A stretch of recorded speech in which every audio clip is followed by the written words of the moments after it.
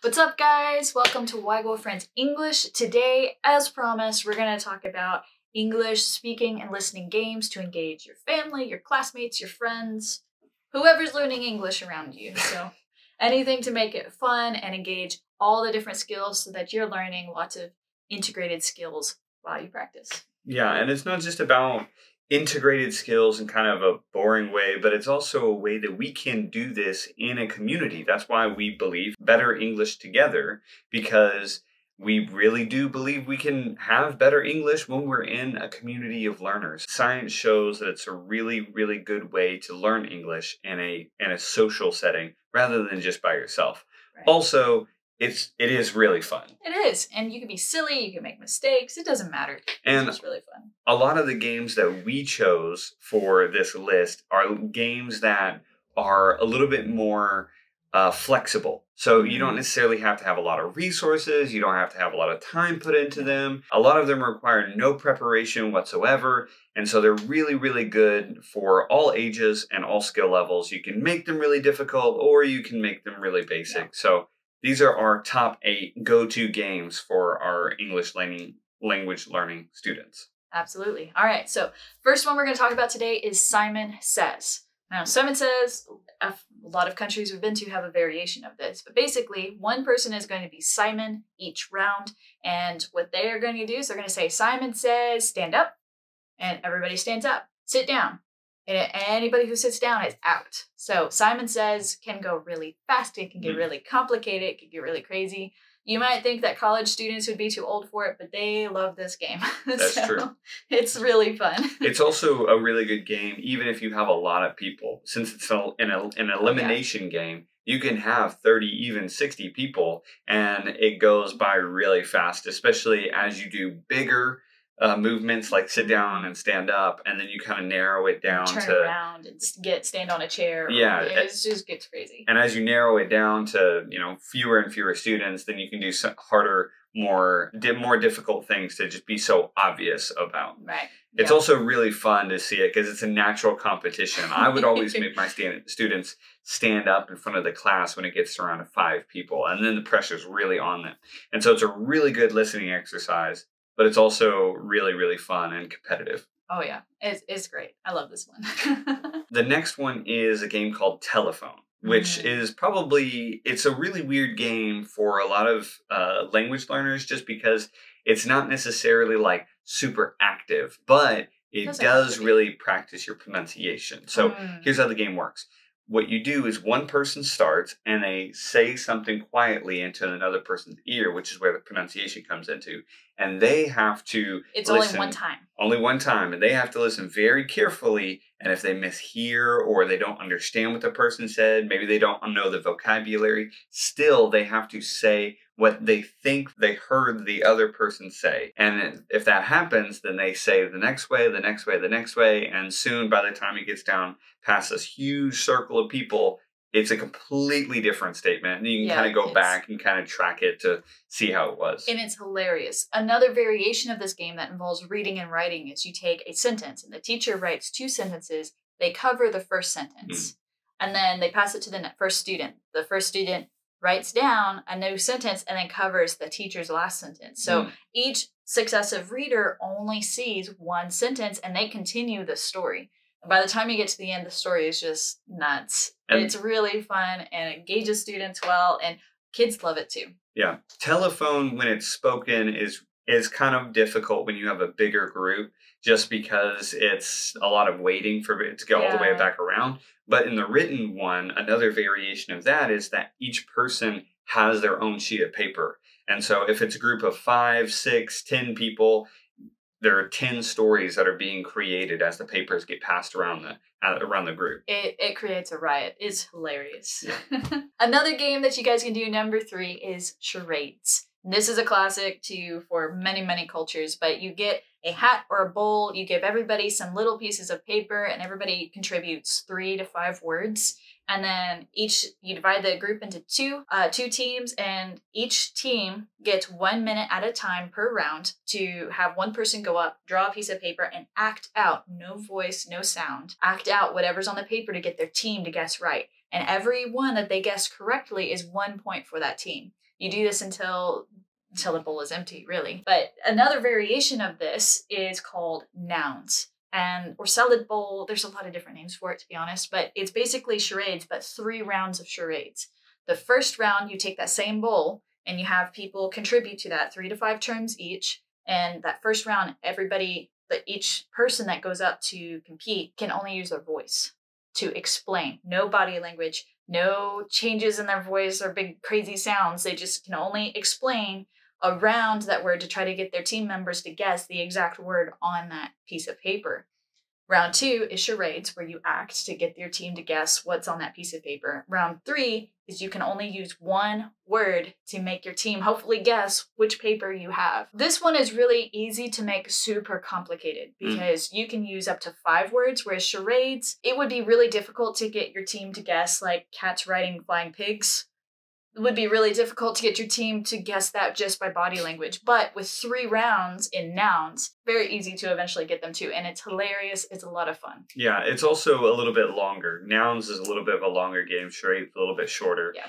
And so also what's really good about both of those games is that they show the importance of various skills in English. So, for example, body language is something that a lot of people think is kind of important. But when you're playing a game like charades, you realize that I may be able to speak English pretty well, but I really can't express myself well in my body language, and vice versa. When you have nouns and you're just trying to speak it and not use your body language, you realize, oh, I've relied too heavily on my body language to try to get the other person to understand my meaning. Right. So it's a really good lesson for everyone, and it ends up being always super hilarious. Right. Number 3 was charades. Number 4 is nouns. Number 5 is Go Get It. Just a really good game for basic or low intermediate students because it's very concrete. It's where you say something and a person goes and grabs at things and brings it back. And so it's a really good concrete game. It's active, so it's really good for young kids to be able to actually stand up, go and grab something and bring it back. But you can also make it even more complicated and more challenging by making either the terms more specific or making the terms really, really broad that it becomes kind of a scramble of who can get it first. And so it's a speed thing. It's really good with listening. Yeah. So if you could say, go get me a yellow ball. I mean, ideally, the whole group of people are like, where's a yellow ball? And if you do this in a classroom, it's hilarious because we've had students, like we say, bring me an empty water bottle. And so we'll have students like chugging water, or we had one student one day just take her bottle and like dump it on the floor and like race it up to us. It's hilarious how competitive people get over games like this. Yeah. It's really fun. It's also really good for even like remote learning. So I do this even now in my classes where I will actually have a person say, go get something in your house and bring it back as fast as you can. And it's just really nice to get their whole total physical response going on in their English language learning. Yeah, it's a lot of fun. So number 6 that we have for you guys is a blind obstacle course. So I absolutely love this one. This one's probably my favorite one because it was so striking to my students, because what you do is you get everyone to get paired up. So each person has another person. One person is blind. They don't have the ability to see, whether they close their eyes or get a blindfold or something like that. And the other person can't touch them, and they can only use their voice to be able to explain to a person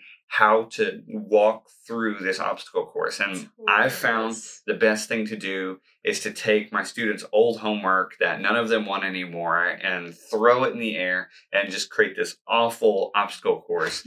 And they think it's awful too, because they'll look down and be like, oh, this is our old homework. And I'm like, yeah, you didn't want it, so I'm using it. But equally, you can do it in a house where you can move the furniture, or you can do something like that. It's a really good way of trust, a really good test of listening, a really good test of actually using your body, again, total physical response, instead of just listen and act, or you see and you speak. So whichever team member you are. And the goal is just get across first. And it's really funny when it's a big enough obstacle course that you can have 2 teams at the same time.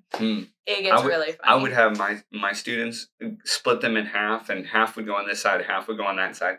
And then I would actually have them try to go this way. I mean, it was a really wide obstacle course, really wide playing area. And I'd have them try to go past each other. And so you have 2 blind people trying to pass each other, and 2 people that are helping them saying, no, go left, go right, go left. But it's good to practice those like minor nuances of saying, a little to the left, or, jump really big or something like that. It's really good to have those kind of quantifiers or qualifiers. It's great. Another game that you can do, this one's really friendly for the car or a van ride or a bus, whatever you're on. But this is going to be popcorn words, popcorn ABCs, popcorn numbers, and it's really good for beginners or young children. But the goal is for the whole group together to reach 10, 20, 50, whatever your words are. What you have to do is everybody has to be completely silent and say 1, 2, 3, different people at a time, but being able to say it without accidentally interrupting each other. And so it gets really funny because getting to 10 is really hard. And once a group starts to get really good at it, then you add a challenge by saying only use even numbers, get to 50. Or only use multiples of 3 and get to 27, or something like this. And it gets a lot harder because then you're engaging other things. You can do this with words that get to letters of the alphabet. So apple, boy, cat, and they just have to go in the order of the alphabet. You can do it with degrees of adjectives and adverbs and stuff. You can do all kinds of stuff with this pattern. But the idea is popcorn. It's really funny because sometimes people will wait for a while, hoping not to interrupt anybody because you got so high, and then all of a sudden you say something at the same time. Yeah, it's also really good, especially on things that maybe you can't exactly see each other.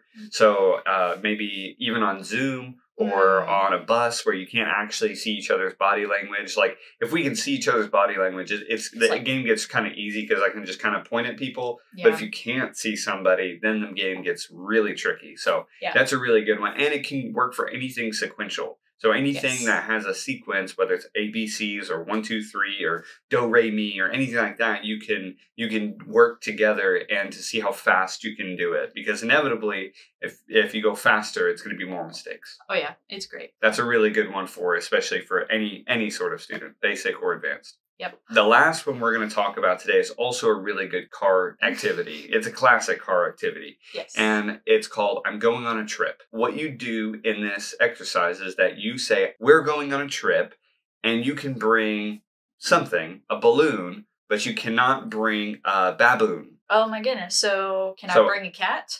You cannot bring a cat. Can I bring a boy? You cannot bring a boy. Can I bring a blue? You cannot bring a blue, but you can bring a ball. So you can bring a balloon. Can I bring a yellow? You can bring yellow, yes. All right, it's double L's. Double L's. So the idea with I'm Going on a Trip is pattern recognition, where the main person, the teacher, or even a student, they're really good at it too, is they think of a pattern, and then people have to continually ask them questions, which is really good for asking questions or breaking the ice about what the pattern is supposed to be. But instead of asking the pattern, they ask the examples. Yes. And so, can I bring a toy? No, you have to bring something with double L's. They just don't know it. This is a great way for a group to work together towards something, not against the speaker, but just trying to guess what their secret pattern is. And this can be a grammar pattern or a spelling pattern, both of which are just great ways to be thinking actively, proactively. But if they spell it wrong, then that might be a little bit more difficult. It's a great game altogether. It's also really good because you can use so many different kinds of patterns. And so you can have advanced students that are equally as confused as beginner students just because the pattern might be so out there. Like it could be something that's in the room, or it could be something that's like the color green, or something like that. You can go really crazy with that game. Well, there you go, guys. There are 8 games that you can play in English with just about anybody with a wide range of ages in the same group, or you can work with young kids. There's some games in here that are great for 3-year-olds, and there's games that are great all the way up to your elderly English language learners. So it's a great way to connect and get better English together. And we've included a copy of the instructions in the description below. So if you would like to try that out, or if you guys have any other ideas for games that would be good for groups or car rides or something like that, you can post that in the comments below. Yeah. So we'll catch you guys on the next one.